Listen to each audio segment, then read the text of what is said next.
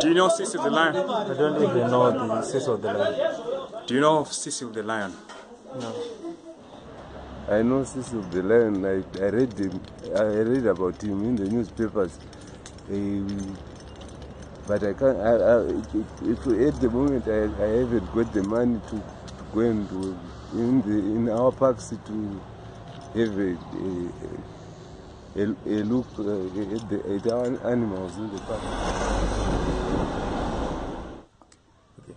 Zimbabwe has always had a very good protection law, which dates back to the 70s. I think it's the 1975 Act, which allowed for wildlife to be protected in this country, national parks, safari areas, private game reserves, and in 1989 it was extended to communal lands.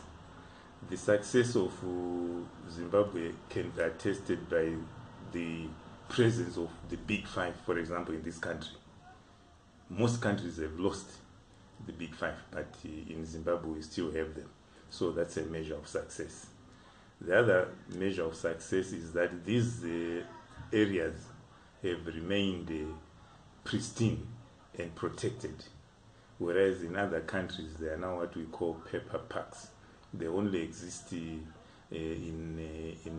name and on paper, but if you visit them, you see a lot of settlements, a lot of cattle, goats, sheep, and even non-productive, non-conservation activities taking place in those areas. But with us, we have maintained those protections. So there has been, of late, issues of poaching with poison, like the elephants, and the recent poaching of Cecil the Lion.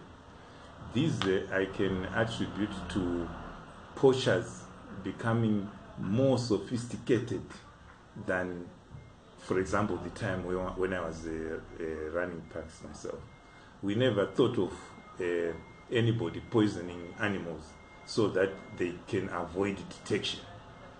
We also never thought of professional hunters luring animals out of parks in order to kill them. It was not heard of. But what has happened of late probably is because of the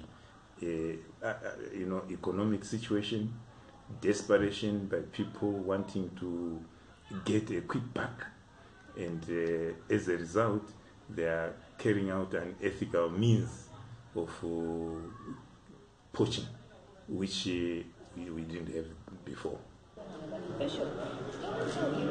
The covering that has been given to Cecil the Lion, in my opinion, should be converted into a positive, because people all over the world now know that Zimbabwe still has lion in its parks, that Zimbabwe still has such big lions, and therefore most tourists who really love to see wildlife will be flocking to Zimbabwe for the opportunity to see lion in our country. On the other hand, if there is no coverage about such a beautiful lion, people would never know about it. So I would like to take it as a positive aspect. Of course, it is bad that the animal was killed, but it is dead. Why not get money out of it in its death? Yeah. The Zimbabweans are not familiar with what is happening. Firstly, it's because of our marketing strategy. We tend to market our country outside first before we market to our own nationals.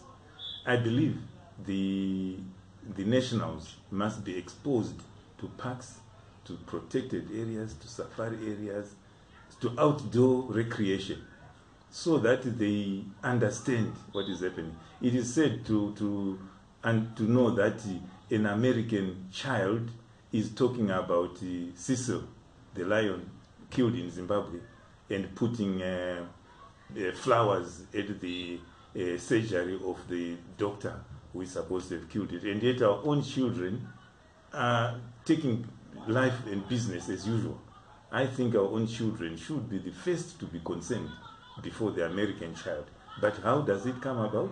It comes about through exposure, through education, and through understanding the value of wildlife in our country.